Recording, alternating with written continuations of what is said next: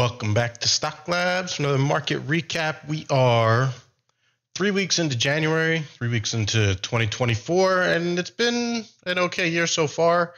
This past week, markets did okay, at least on the sort of surface. Qs were up 2.8%.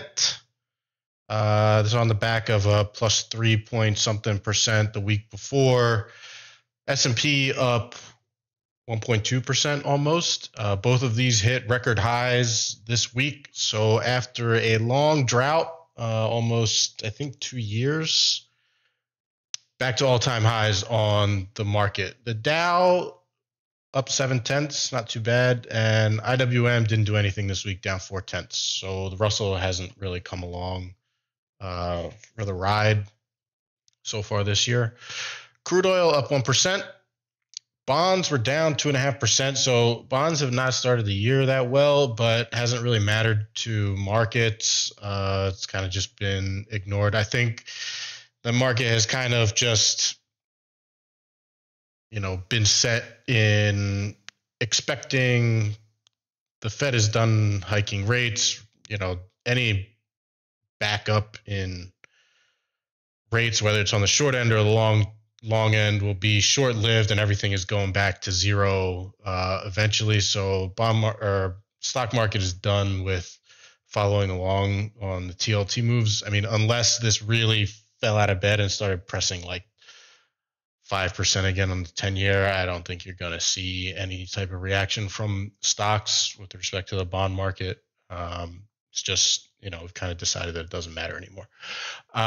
Gold down 1%, so not a great week for gold, but overall not bad, at least for the larger stuff. Let's go to mega caps.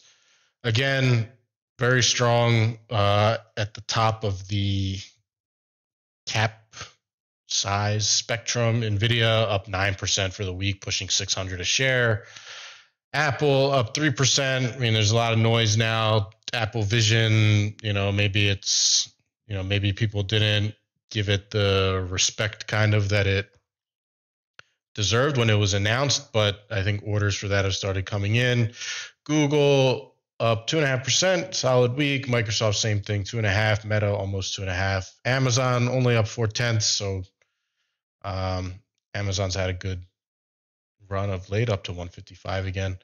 And Tesla continues its, a little bit of woes, down 3% for the week. This stock has kind of not been in favor for 2024 so far. Not sure what the exact reason is, but EVs have, as a whole, have kind of suffered, and Tesla is obviously the EV company. So, down 3% for the week.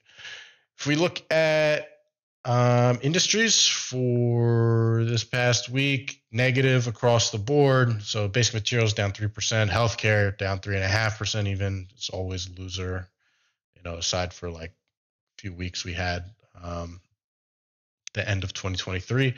Utilities even were down 3%. So utilities have kind of strengthened a little bit over the past maybe couple months, but they didn't have a good week this week. This seems more related to the bond yield move than the rest of the market saw.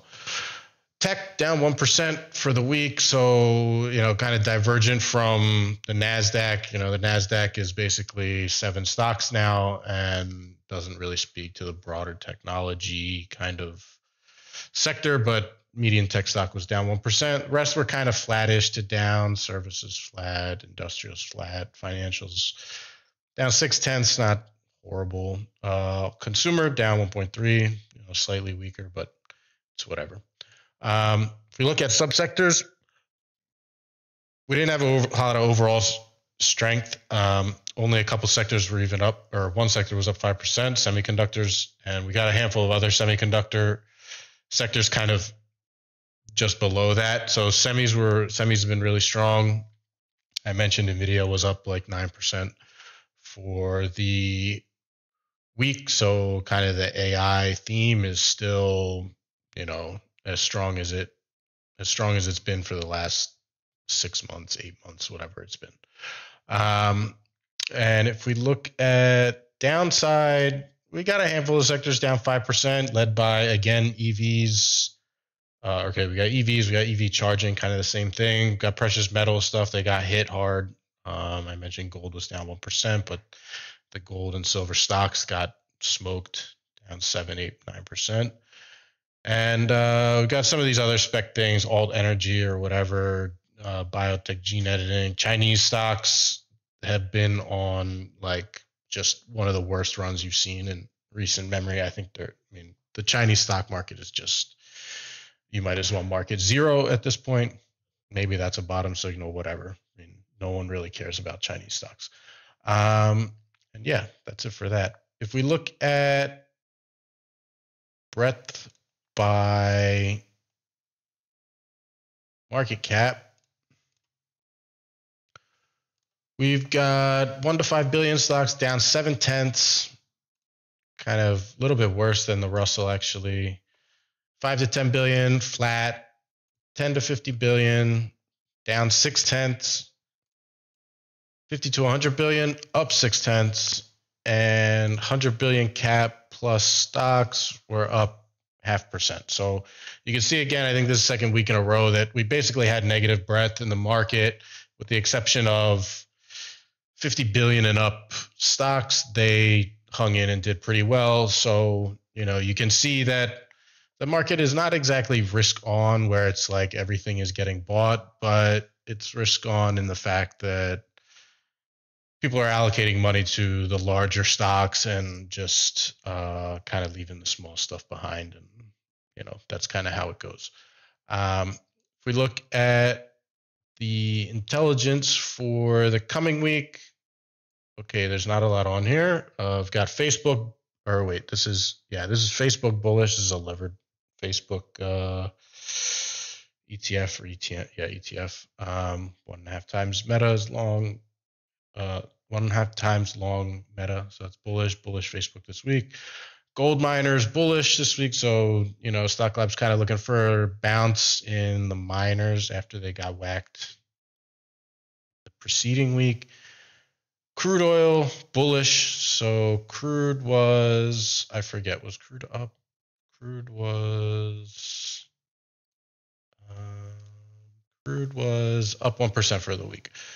So Stocklabs may be looking for some continuation in the crude trade for the coming week. Got the inverse of this. VIX bearish, and VIX has been bearish, I think, going back to the start of 2023, kind of, almost basically more than a solid year of just VIX downtrend is looking to persist this week. We've got coin. This is Coinbase is bearish this week, so I think this stock is way off the highs. Maybe it had like a little bit of a bounce on Friday or something, but I think this stock hit 200 on